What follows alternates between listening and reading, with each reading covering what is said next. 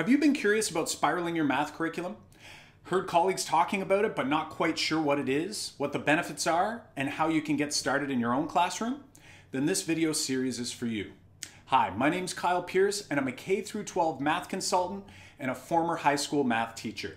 For the past 5 years, I've been experimenting with different ways to spiral my math courses, and I'm really excited to share these ideas with you through this 3-part video series. In this video, we'll define what spiraling a math curriculum is, we'll share why it's worth doing in your math class, we'll look at what one mathematician turned journalist believes to be the best way to learn, and finally, we'll discuss the effect of spiraling on retention. So let's dive right in and learn more about spiraling. What is spiraling the math curriculum anyway? Well, when we spiral curriculum in math class, we're organizing topics that might traditionally be taught in blocks or chapters or units of study over a short period of time, and we're introducing topics in smaller chunks and spreading them out over a longer period of time. While you can do this in many different ways, it's common to come back to the topic multiple times over the duration of a grade or course, and you'll be going deeper each time. Spiraling is commonly referred to as interleaving, distributing, spacing, or mixing the topics from the math curriculum, while teaching a concept in one unit or a chapter, like you might see in many textbooks, is commonly referred to as blocked or massed approaches. Generally, when I think of spiraling the math curriculum, I picture spiraling through all the big ideas through tasks early on in the course and at a surface level. At the end of the first spiral, we go back through these same ideas to build on our surface knowledge and dig deeper. We continue to spiral through these concepts, introducing more complex and rigorous tasks as we help students build their conceptual understanding and develop procedural fluency. I see this thinking as very similar to that of John Hattie when he speaks about surface learning and deep learning. By spiraling the math curriculum and using well-planned, thoughtful, guided inquiries and investigations, you can help students develop much-needed surface learning and deep learning. When you read about spiraling, the big question many have is, why can't I just organize my course in units like I always have? And while the research suggests that loading up on all of the learning for a concept over a continuous block of time, it just doesn't have the same effect as mixing it up and spreading it out over the entirety of a year or a course. When we interleave math concepts throughout the duration of a course, rather than approaching the concept in a continuous block over a shorter period of time, research from over the last 100 years suggests that students learn concepts more deeply, and they actually retain that information for a longer period of time versus blocking. Experiments by Hermann Ebbinghaus, which were conducted on himself, were the first to investigate properties of human memory. In his experiments, Ebbinghaus would create lists of about 20 three-letter words. These nonsensical words were created starting with a constant, followed by a vowel, and then ending again with a constant. To test the process of committing new learning to memory, he would read the list and say each item on the list before moving on to the next. When he was finished the entire list, he would return to the beginning of the list and repeat the process. As you would expect, as repetitions increase, so did his ability to recall the items on the list. This work by Ebbinghaus was responsible for the creation of the world's first learning curve. While these experiments were exciting, what Ebbinghaus is most well known for is the forgetting curve. Using the same types of three-letter, nonsensical lists of syllables, he then began focusing his experiments on how long he could retain these items in his memory over time. His research showed that once he had learned a list, his retention would decrease with each passing day that he did not attempt retrieving the items from his memory. However, when he retrieved a list from his memory after short intervals of time that gradually increased, the forgetting curve would become less steep. In this graph, we can see an example retrieving information from memory after 1, 3, and 6 days of initial learning. Ebbinghaus believed that the speed of forgetting depends on a number of factors, such as the difficulty of the learned material, in other words, how meaningful it is to the individual, its representation, such as what connections to prior learning is made when doing the new learning, and psychological factors such as stress, sleep, or even how open to learning the individual is. In the Educational Psychology Review, Sun and Simon state, on the whole, both in the laboratory and in the classroom, both in adults and in children, and in the cognitive and motor learning domains, spacing leads to better performance than massing.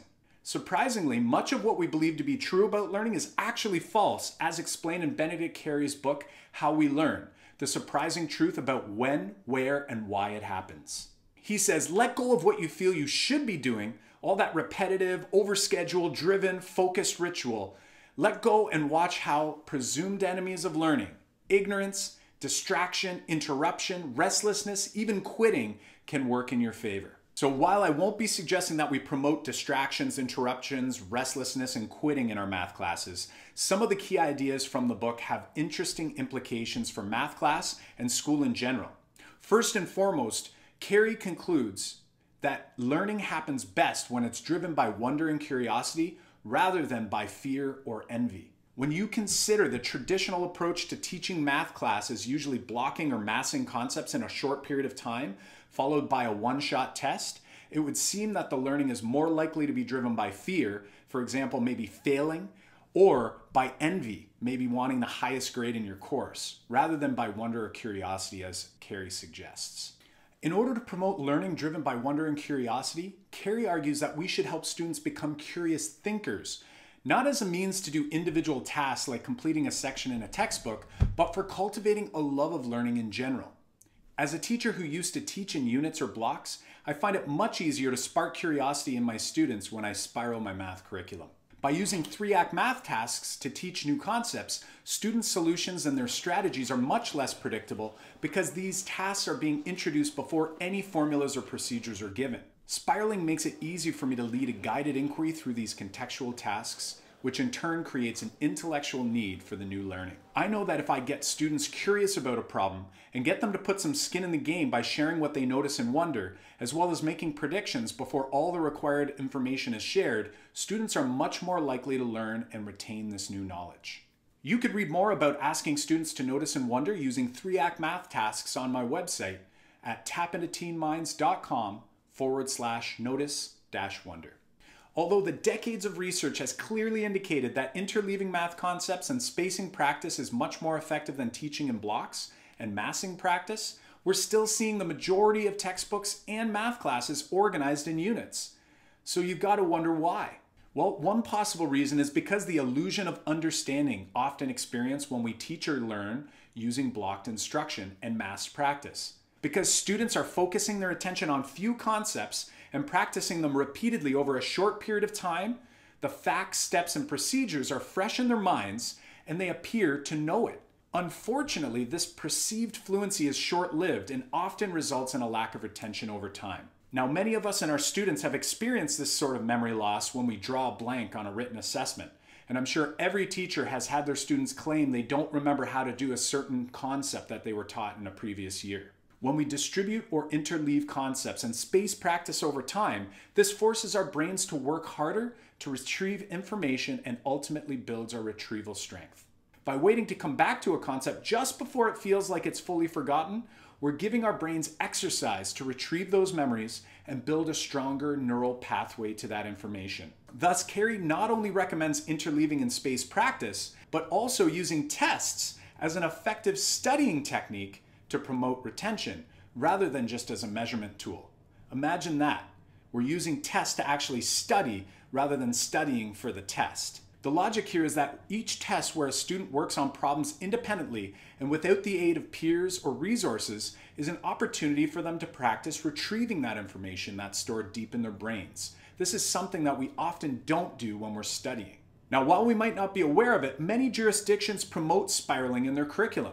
Jana LePage from my district shared a great quote from the Ontario Grade 1 to Grade 8 math curriculum, where it states, "When developing their mathematics program and units of study from this document, teachers are expected to weave together related expectations from different strands, as well as relevant process expectations in order to create an overall program that integrates and balances concept development, skill acquisition, and the use of processes and applications." Recently, the Ontario Ministry of Education EduGain's website released a spiraled Grade 1 through Grade 8 math resource called Tips for Math, which does an excellent job spacing concepts to promote the understanding and retention of math concepts.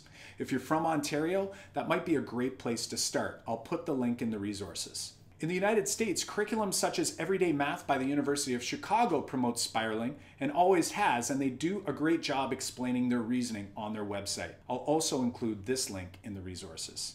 Well, that's about it for this video. I want to thank you for joining me for the first of 3 videos in this Spiraling Math Class series. Be sure to click the link below for a resource list of white papers, books, and useful spiraling links you should consider reading to learn more about the research supporting the use of spiraling in your math class. I'm looking forward to have you join me again in the second video, so watch your email for the link, and we'll see you soon.